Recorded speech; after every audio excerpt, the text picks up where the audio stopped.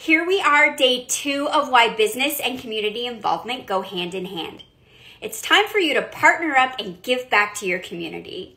There are endless ways a business can partner with another business in the community, whether it's a shout out on social media or a donation to a charity.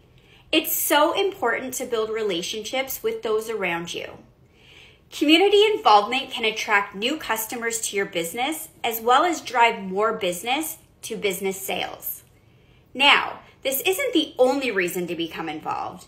You should truly care about the causes and businesses around you, as small businesses really do make a community work. If you're in a smaller city, businesses depend on each other to strive and keep their doors open. Big box stores and corporate companies can knock small businesses down easily with lower prices, free parking, and mass production. Small businesses need to stick together to keep the main street strong.